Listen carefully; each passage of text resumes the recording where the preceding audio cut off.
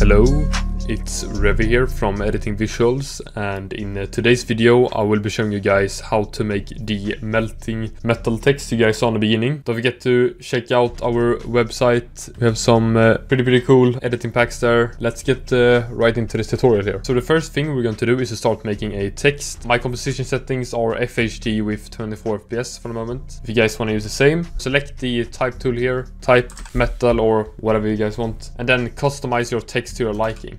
So these are my settings if you guys want to use the same. And now we're going to make the text drip, almost like my dripping text tutorial. So we're going to be adding an effect called CC smear. Here you're just going to choose a point the drip is going to start from, so maybe here on the M, and then it's going to end down here.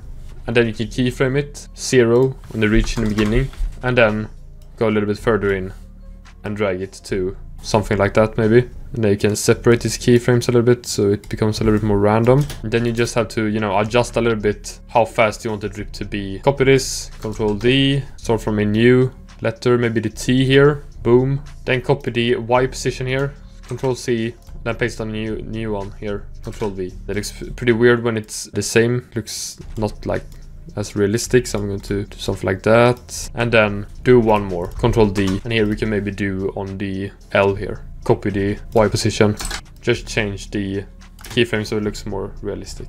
Yeah, when you're done with that, you are going to be pre-composing this. So you're going to go here, right click, pre-compose. And then here we're going to make a black solid layer. And on this solid layer here, we're going to be adding a fractal noise. And you're going to change the fractal type to dynamic progressive. And then increase the contrast to 200. And then we're going to be keyframing the evolution here. So you're going to hold Alt, press the clock here, press time, start key, 250. So this is how it looks now, the texture. Looks pretty cool, just like that. And now you're going to be setting the matte here. So you're going to go to the liquid text here, choose Luma matte. So this is how it looks now.